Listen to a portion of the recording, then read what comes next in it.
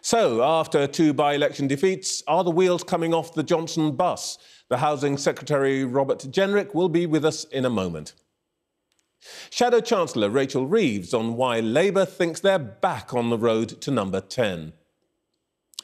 Northern Ireland's Democratic Unionist Party's had some trouble deciding who should be at the wheel in recent times, but in his first television interview since becoming leader, Sir Geoffrey Donaldson tells our senior Ireland correspondent, David Blevins, how he sees the way ahead.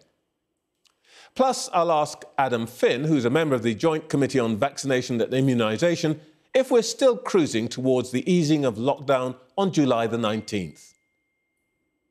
And a broadcast exclusive, the veteran American pollster Frank Luntz on a new survey of the electorate's mood. There may be trouble ahead. But first, the Housing Secretary Robert Jenrick joined me. Mr Jenrick, the new Health Secretary says in an article this morning that we have to learn to accept the existence of COVID, just as we do with the flu.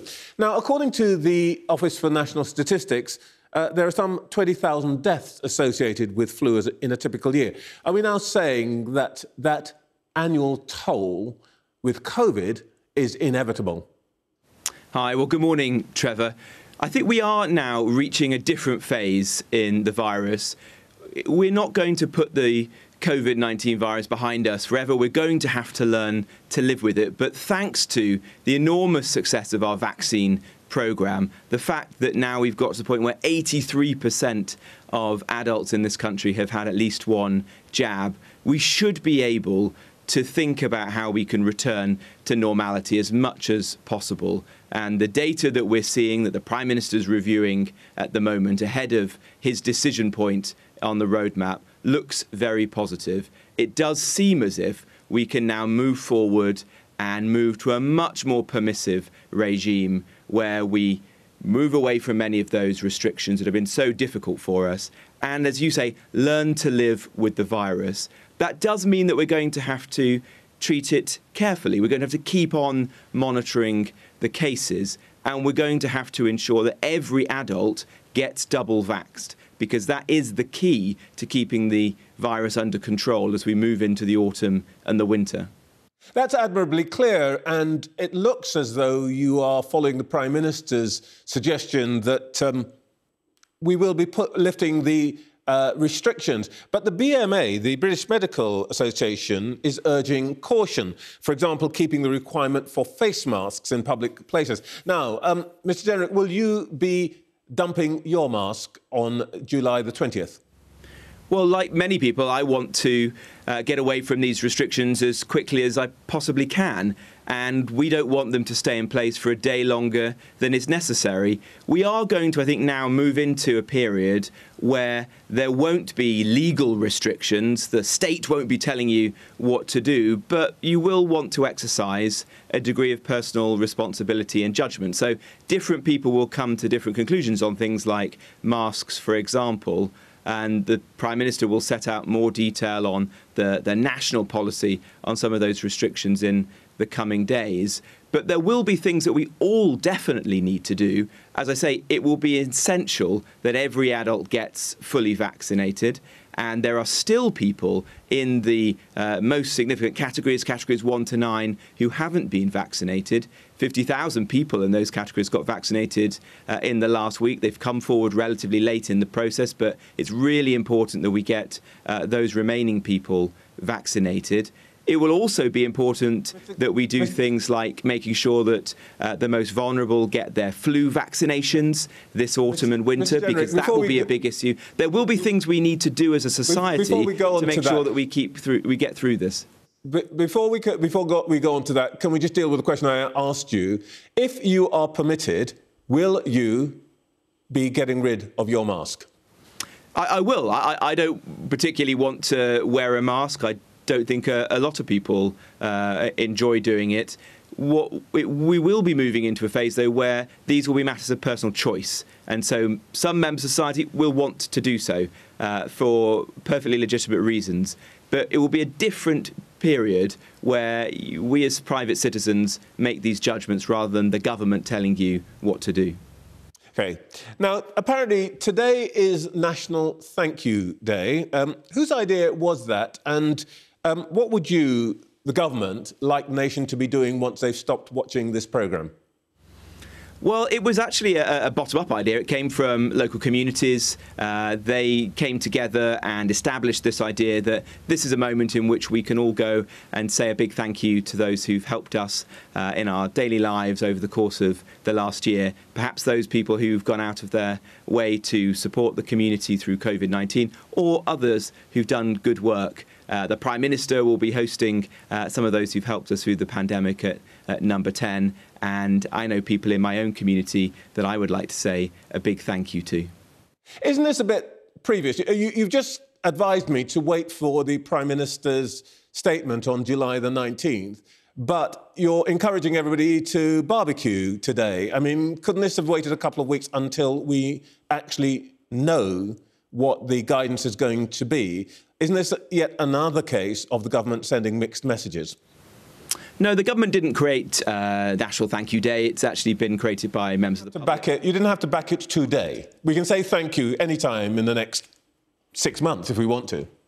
Well, as I say, the government didn't create this day. It's been created by members of the public who themselves wanted to say thank you. Of course, there are guidelines in place that you have to follow if you're holding an event today, and I'm sure the Prime Minister and others who are doing so will make sure that they are followed. But the point of the day is for those of us who benefited from the hard work and compassion, empathy that others have provided over the course of the last year to reach out to them and say thank you. And that can be done in many ways. There may be some people who are holding socially distanced get-togethers, but there'll be plenty of other people who might use this opportunity simply to pick up the phone to somebody who's done good work and really help them out over the course of the last year.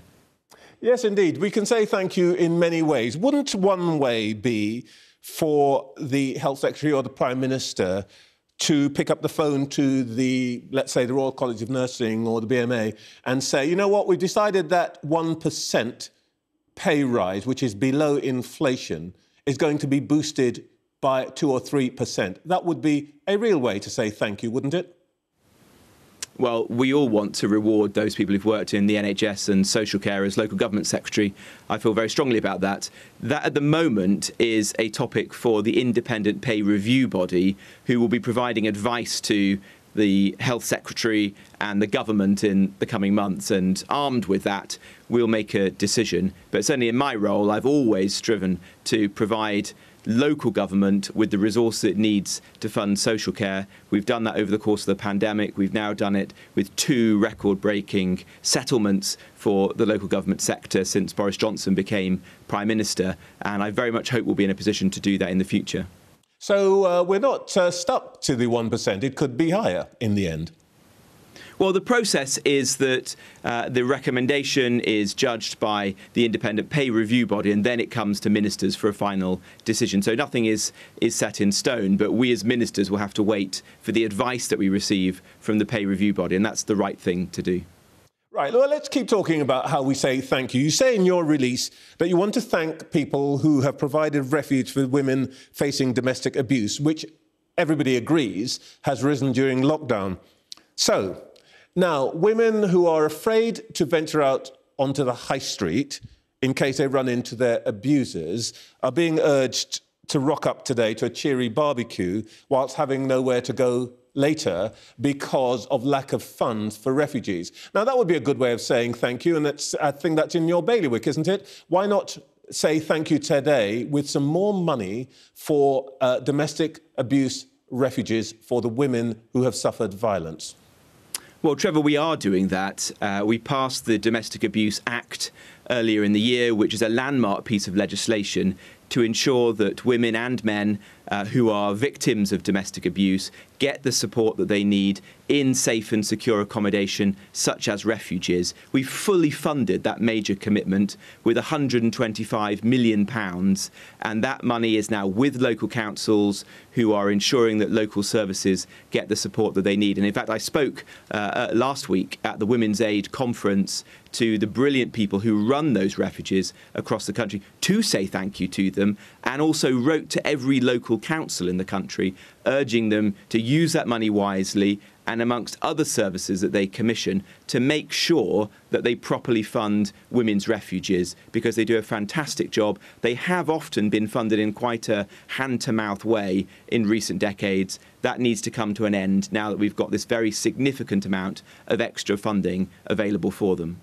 Did the leaders of Women's Aid read out to you what they said in their report a couple of months ago, which is the 90 million announced in the budget today is not enough? They then go on to say that they need £393 million of funding, and that there is a shortfall of £200 million in the government's current plans. What are you going to do about that? Well, I don't recognise those numbers. They're not ones I've actually seen. The amount of funding that I'm reading it out to you. I understand that, but the amount of money that we provided, £125 million, is actually considered to be fully funding the refuge and domestic abuse duties that now fall on local councils as a result. But not by Women's Aid. Well, I had a very good conversation with the Chief Executive of Women's Aid and with representatives of those who run refuges during the week. They appreciate the funding. Of course, people would always like to have more money, but this is a very significant increase in the amount of funding that any government has given in the past for women's refuges and for other services that will be provided for victims of domestic abuse. The key thing now is to make sure that councils perform their duties under this new piece of legislation correctly, and they include giving women and other victims of domestic abuse priority for social housing if they need to leave their home, ensuring that they get the support services that they need that can be delivered in many different settings, and, as I say, making sure that refuges across the country are put on a sustainable financial footing, so we don't see the situation that I'm afraid we have done in the past, which is where some of those refuges are having to kind of survive year in, year out with too little money and not long-term sustainable funding. We're going to change that. Well, perhaps you need to have another conversation with them. But let's talk about Batley and Spen. You lost when you might have won. Do you blame Matt Hancock? Well, look, of course, I'm disappointed that we lost. We had a great candidate, Ryan Stevenson. I'd love to have seen him in Parliament. But governments very, very rarely take seats off oppositions in by-elections. In fact, there's only been one instance in recent years, which was Hartlepool, which was an exceptional result. Actually, this was the biggest swing from an opposition to the party of government for 39 years, so in my lifetime. So it was still a fantastic result for the Conservative Party, albeit not exactly what we would have hoped for. And I think there are a lot of questions for Keir Starmer as to how the Labour Party are just scraping home by 300 or so votes when they should be romping home in these sorts of elections. OK, well, here's a question for you. Given that you had a 8,000 vote leg up from George Galloway, who took votes from Labour, actually, it wasn't that good a result for you. And surely there's something more fundamental going on here, as there was in Chesham and Amersham. Could it be that, like in Chesham, many people in those very pretty villages around Batley think that your planning reforms mean that your idea of levelling up is allowing developers to concrete over their villages and fields?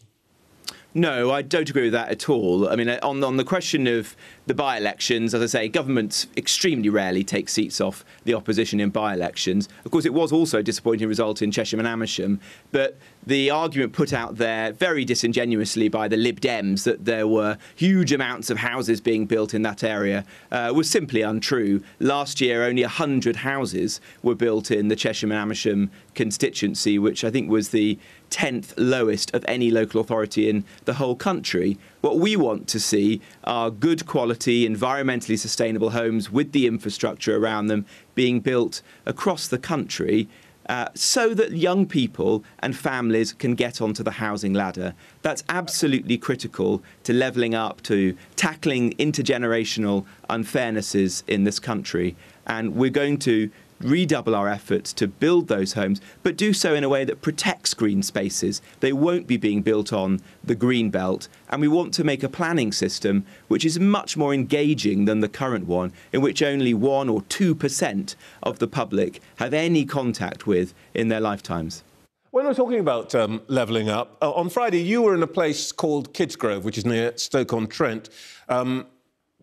You were talking about the importance of the investments that you're making locally, and you tweeted levelling up in action, where £17 million of investment from the Towns Fund has enabled the reopening of the sports centre there in Kidsgrove.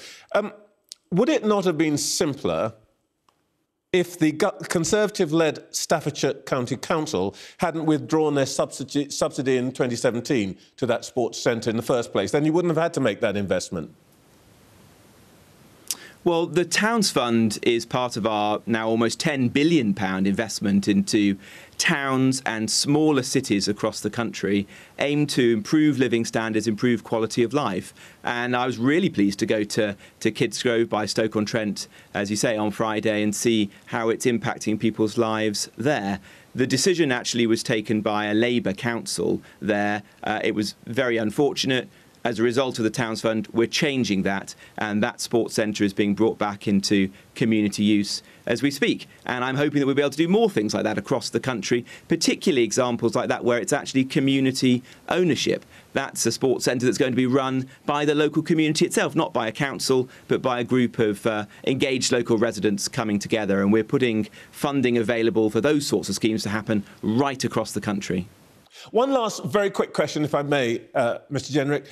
Last week was the 4th anniversary of the awful events at the Grenfell Tower, and the government has been making quite a lot of money available to repair cladding. But the estimates to deal with the range of buildings across the country are as high as £15 billion, and you've made about £3.5 billion available. That means that many flat owners across the country are having to pay, and we've seen lots of reports this week, are having to pay the price of their entire properties in order to repair the cladding. That surely cannot be right. Well, I have huge sympathy with those leaseholders who are placed in an impossible situation.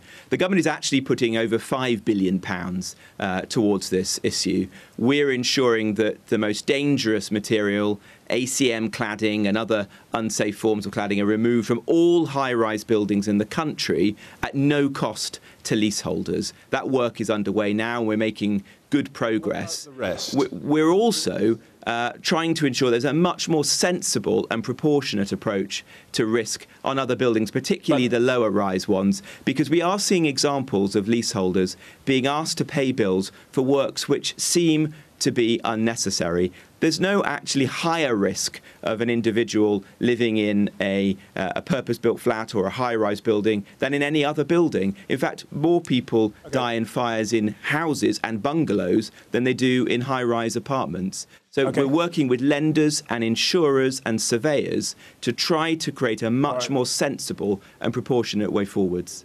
Mr Jenrick, thank you very much indeed.